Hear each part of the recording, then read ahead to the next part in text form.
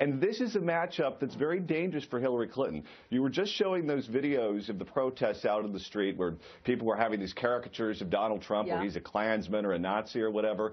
If Donald Trump is going to win the general election, he's going to have to prove to the public that he's not Adolf Hitler, which is going to be easy for him to do. If Hillary Clinton's going to win the nomination, she's going to have to prove that she's not Hillary Clinton. That's going to be much harder to do.